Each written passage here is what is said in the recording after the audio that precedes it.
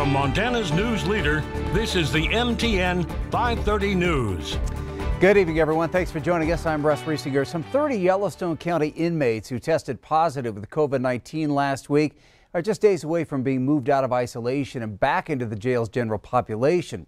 But first, inmates will have to get clearance from the jail's 24/7 medical staff as they continue to monitor cases and symptoms at the detention facility. This all after a male inmate tested positive last week, prompting the county to test 70 other inmates in that unit.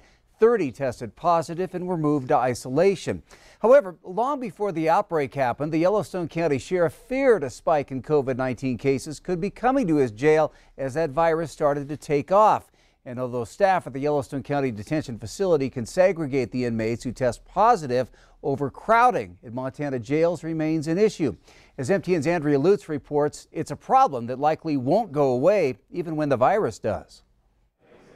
When the Montana Supreme Court asked judges across Montana to release nonviolent inmates from Montana jails to reduce the spread of COVID-19 in March, I think we were down to about 330 to 340 inmates at one time. Yellowstone County Sheriff Mike Linder had an instinct the virus would show up in his jail anyway. We knew those people would be coming back, at least some of them. We anticipated what was going to happen and we prepared for it. The staff prepared by closing off sections of the jail to use for the sole purpose of quarantine, a move they made all the way back in March.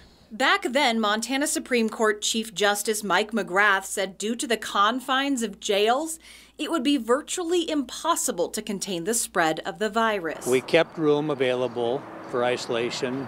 We kept room available for quarantine, and that's what we're doing now. The problem is the numbers continue to grow. An unforeseen consequence of the COVID-19 pandemic that's impacted capacities at jails, a spike in domestic abuse cases. Probably because of the lockdowns and a lot of people staying at home, they go to jail. And we don't make the decision that, well, we're not going to put them in jail because of the overcrowding. They end up in jail and we make room for them. In just a few short months, the jail's capacity has grown once again to numbers in the 500 inmate range. We're crowded and we're dealing with it. 80 of those inmates are Department of Corrections holds. And while overcrowding is an issue in most Montana's jails, Linder says those inmates will not move anytime soon, especially with new COVID cases. We pretty much anticipated that was going to happen, and we weren't sure if we were going to get another spike in COVID activity in the jail or not. But we've got a great staff down here. They do a good job. We've got 24-hour medical, and so they're able to keep an eye on things and manage it, and that's what we do. In Billings, Andrea Lutz, MTN News. Thanks, Andrea. Today's inmate capacity at the jail is roughly 480. Linder also tells us when COVID impacts the jail, each inmate is tested. Another COVID-related death in Stillwater County, bringing the state's total to 98. Active COVID-19 cases are up to nearly 1,700 now. There have been more than 6,800 confirmed cases and close to 5,000 recoveries. Dozens of coronavirus cases are now linked to the Sturgis motorcycle rally in South Dakota. There are more than 100 cases across 8 states, including Montana and Wyoming. 9 people testing positive in Wyoming. Montana's numbers aren't released. School just getting underway today in Hardin, and already there's a positive case. In a letter to the community, Hardin Superintendent Eldon Johnson said a very small number of teachers and students last had contact with the infected student on Monday. Bighorn County Public Health will follow up with close contacts to give instructions about isolation and quarantine. In the Billings Public Schools, administrators are anticipating that at some point students will become infected with the virus. What the public will learn about any possible case is all up to the Yellowstone County Health Department. Billings School Superintendent Greg Upham said today that initially Riverstone Health may only release a round number of students infected across the district. We won't necessarily know the particular school or classroom where the positive case came from due to school and health privacy laws. However, if the health department starts closing individual classrooms or entire schools, it's possible officials would make a public statement about the closure. That doesn't mean that, if school Z, high school Z has a multitude of cases that Mr. Felton and Riverstone Health may say that in School Z, we're experiencing, 28 cases or whatever, and so therefore we've taken this action. He hasn't said they'll do that, but it kind of follows suit into what reporting there has been prior to. Part of the responsibility to keep schools COVID-19 free falls on parents. If a student is showing any sign of illness, the district asks that student be kept home and taken to the doctor. Well, have you voted, or have you noticed, I should say, for those Vote Yes public safety signs popping up across Billings? They're reminding voters about the city's public safety mill levy election coming up next month. Those mail-in ballots get mailed out on Friday. Q2's Jay Cohn breaks down the choice for voters and what's at stake for the city. It's the election no one is thinking about. Before the big national election grabs all the attention, Billings voters will consider a public safety mill levy that helps fund the city's police, fire, and 911 services. Because of COVID-19, this is not the conversation about adding resources to really drive down crime rates, reduce response time. This is really about retaining kind of the status quo and not sliding backwards. City Administrator Chris Kukulski was not in Billings in 2014 when the city's last public safety levy went down to defeat. But he knows it was close, within 1,000 votes. And Kukulski hopes this time around will be different.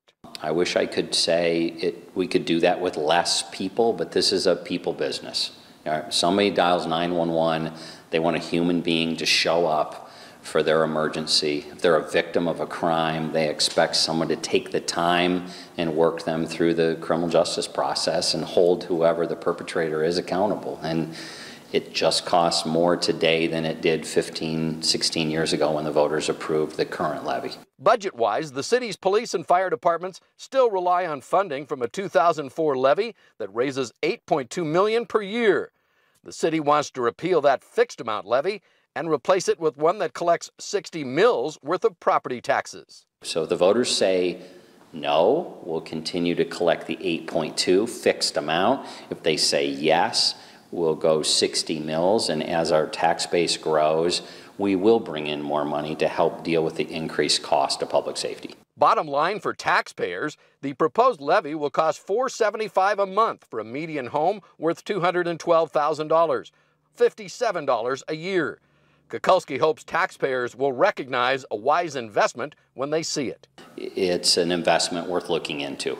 Public safety has a significant impact on the value of our assets, homes, businesses, properties. So to be able to continue to do what these two departments do for us is important.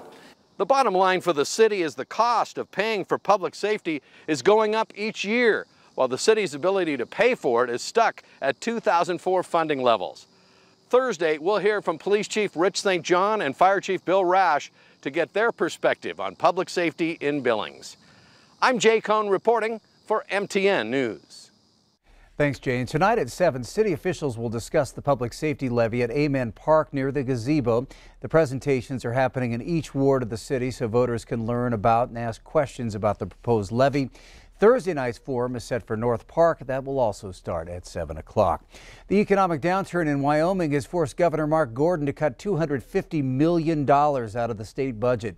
Gordon says the cuts are difficult and there are more coming. The Department of Health will see a $90 million cut, including programs that assist low-income residents and senior citizen services. Higher education will be cut by $67 million, $42 million from the University of Wyoming, $25 million from community colleges. Another $23 million will be cut from the Department of Corrections. 274 state jobs were also cut today. The governor of Wyoming is required to balance the budget each year. Up next on the MTN 530 News here on Q2, why a special 5-year-old Forsyth boy who loves Iron Man is being called a hometown superhero.